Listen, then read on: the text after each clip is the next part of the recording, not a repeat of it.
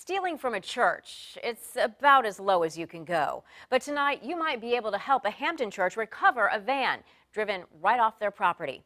Thieves hit Little Zion Baptist Church on West Queen Street behind Power Plant Way, sometime between yesterday afternoon and 5 o'clock this morning. I went to the church to find they stole not only things, but a sense of security from parishioners.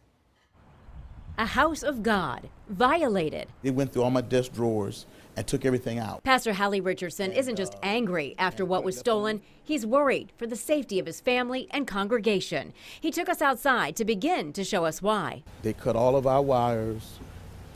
They went in here and disarmed all of this. This goes beyond a simple theft. This was well thought out, vengeful. Vengeance is mine, saith the Lord, and I will repay. He's going to do what he's going to do. But as a person that's being human, and you violated my church and the house of God, I'm a little angry right now. Once inside, they went into an office and swiped 2 safes and all of the tithing envelopes. So now the thieves have all of the parishioners' names and addresses. Now people are nervous. I'm kind of nervous. So I'm like, why would you do this to us? In another office, they took 2 boxes full of keys and drove off with a church van, a white 2005 Chevy with lettering like this one.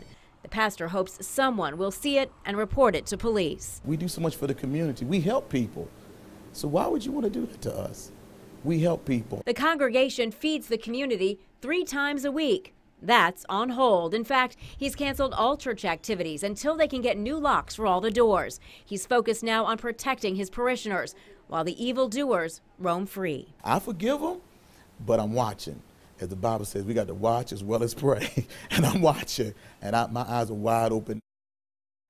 And Pastor Richardson asks you to also keep your eyes wide open for that missing van.